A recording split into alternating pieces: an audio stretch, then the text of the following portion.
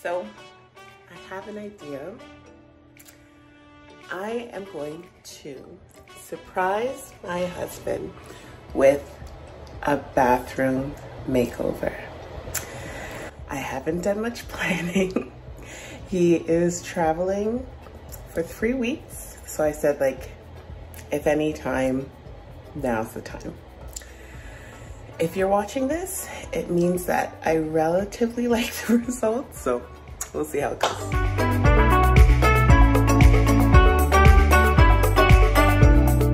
First, I will show you a before.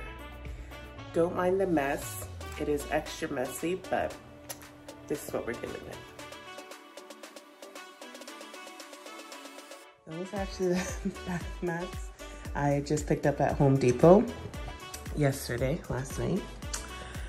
So on the walls, we have a color called Thin Ice.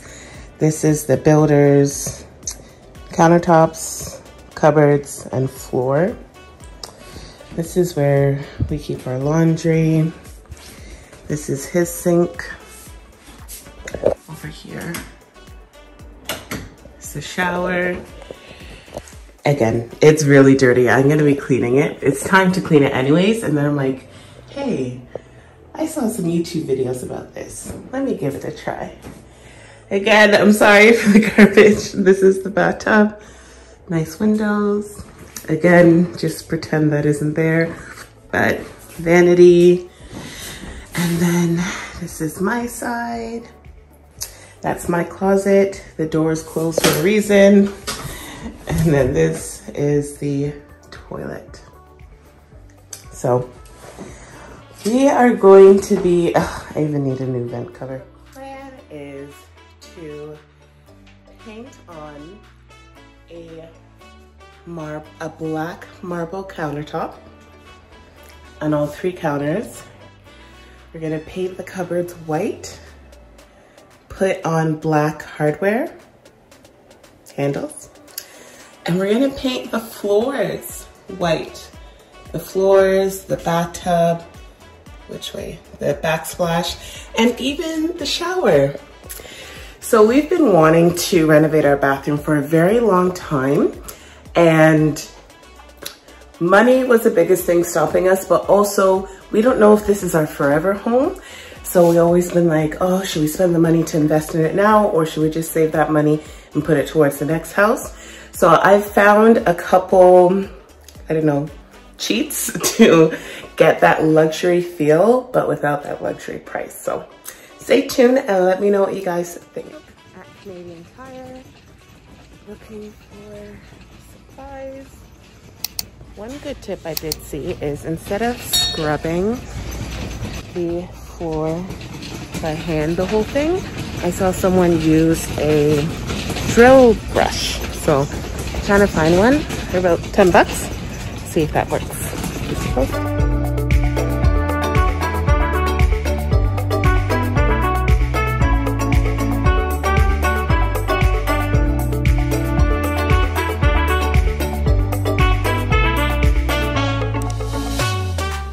But first I did end up purchasing the matte top coat, but after seeing the cupboards and those were flat, I decided to return it and get the semi-gloss instead, which worked out so much better.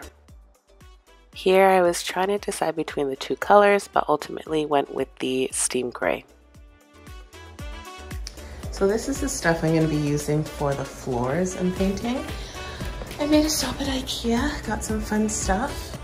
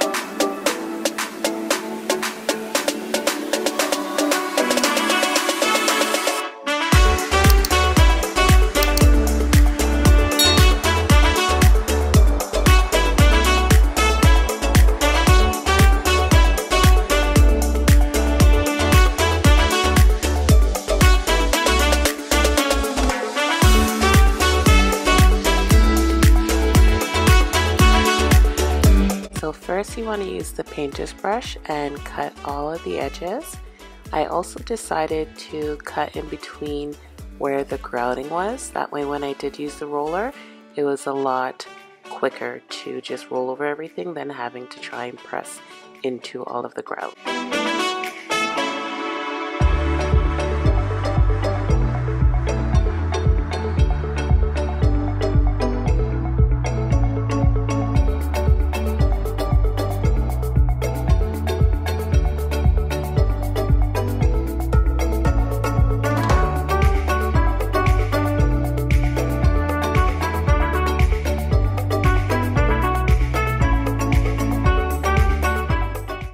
Now going in with the roller, you want to make sure you have a generous amount of paint.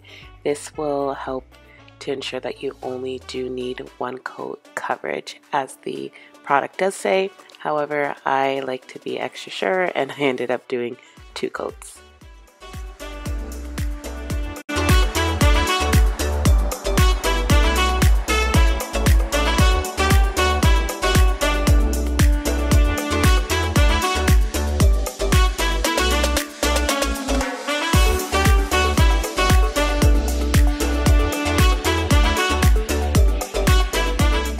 Also, learn from my mistakes. Remove the caulking before you start painting, and then when you're done painting and everything has dried, then you can reapply brand new caulking.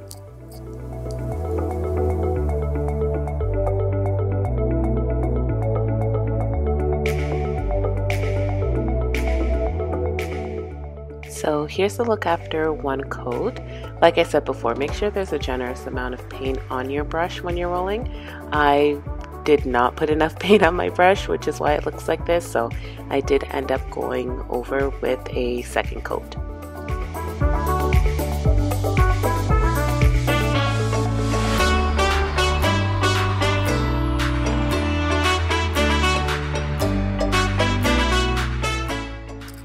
So again, I started cutting all the edges first, cutting all the grouting, and then going over with the rolling pin and worked my way out to the door.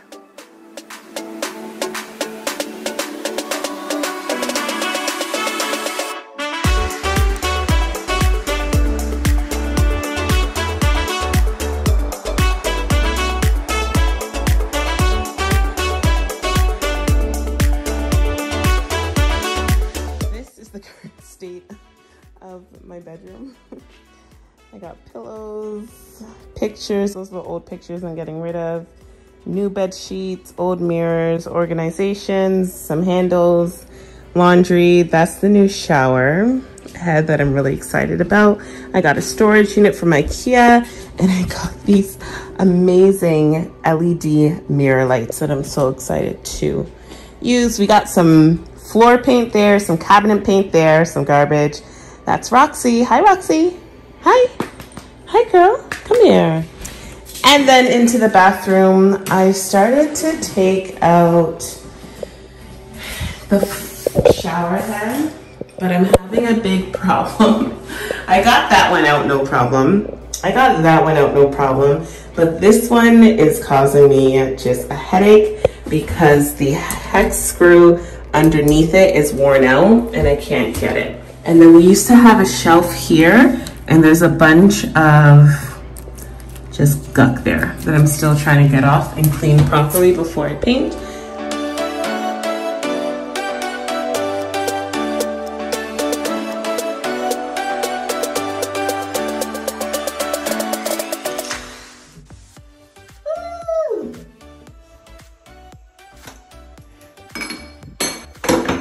So the problem is, you see that?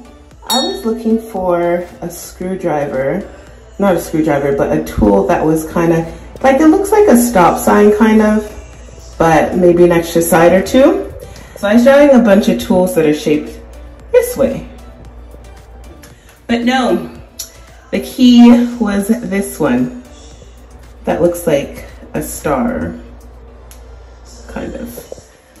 Anyways, thank God that that is done. So now we are going, no, I'm gonna use the drill. We're gonna take off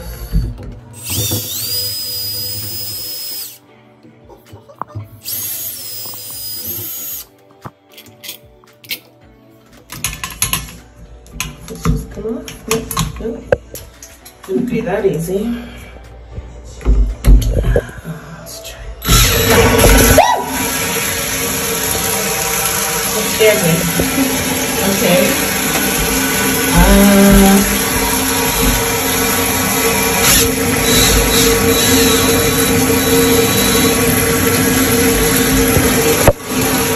Okay. Hold on here. This may go drastically wrong.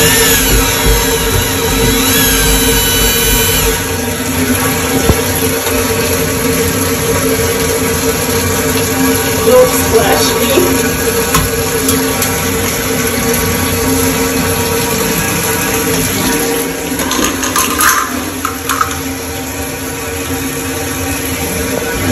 Okay.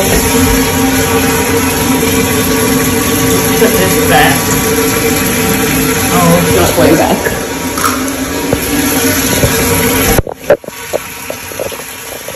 Now put this through. There's a canopy.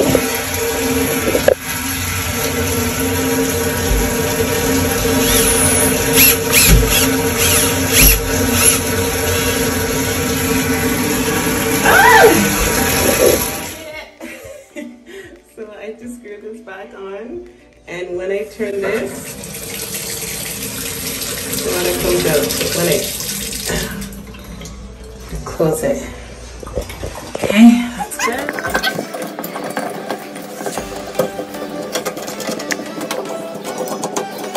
Okay, that's off. That's off. This one already got off. I think we in business.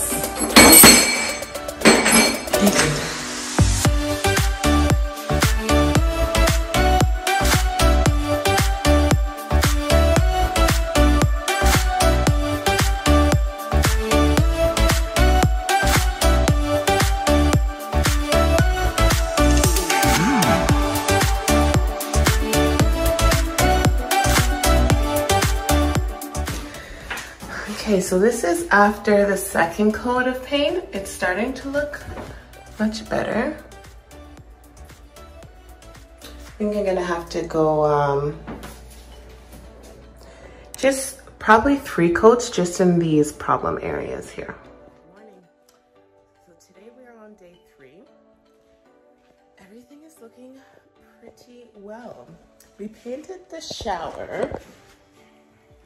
I'm gonna have to figure some things out. So it's been what, like, I don't know, 8-9 hours. So these parts are dry. Bit of concern here. This I already knew about. Here, I don't know if you can see it, but it didn't take too well. So I don't know if my mom just didn't clean this section properly. But I did notice the ceiling. You can see my fingerprints. The ceiling is still wet. So I don't know if I'm not getting enough airflow in here while it's drying. But yeah, the corners. I guess I'm supposed to take off the silicone. So I wasn't too concerned when my mom was painting because we'll just put it over.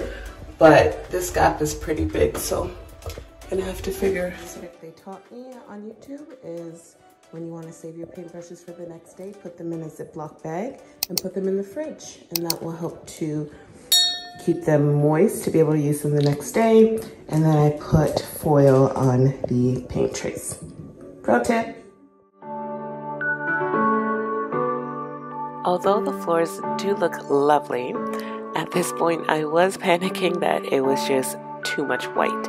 So I ended up going to Michael's. I got this stencil pack. It came with 7, but I just ended up using 1 to add in some color to the floors. So I didn't want to put the stencil on every single tile because 1, that's just way too much work for me at this point, and 2, I didn't want to now go extreme and make it overboard. So I decided to do every other tile.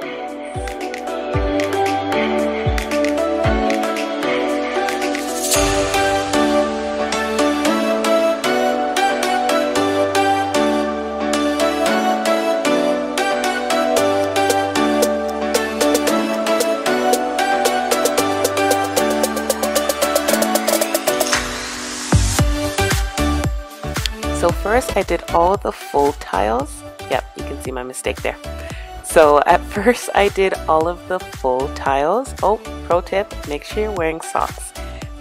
After you've painted the floors, but before you've put on the top coat, the floors will still have a bit of stickiness. So make sure you wear socks. I did wear black socks at first and then was getting fluff on the floor. So make sure you wear white socks. Back to what I was saying. So first I did all of the tiles that needed the full stencil, and then because I only had one stencil, I started to trim it a little bit at a time to get any of the half tiles, any of the quarter tiles, and so on. And because I did every other tile, once everything was done, it was very easy for me to walk through on all the white tiles and just quickly use the floor paint again and touch up any mistakes that I had gone over to the white.